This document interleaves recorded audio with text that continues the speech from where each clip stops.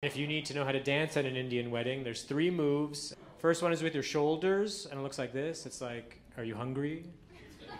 And then you got to pretend there's another person, and they have to say, I guess I'm hungry. And then it goes back to you, and you're like, let's go see the buffet. Second move is the head nod, and it looks like this. It's beautiful people over there. Oh, beautiful people over there. And then the last one's very pandemic friendly. It's, are my hands clean? My hands are clean. Are my hands clean? My hands are clean.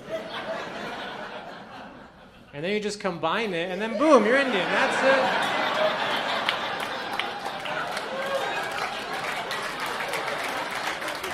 Thank you.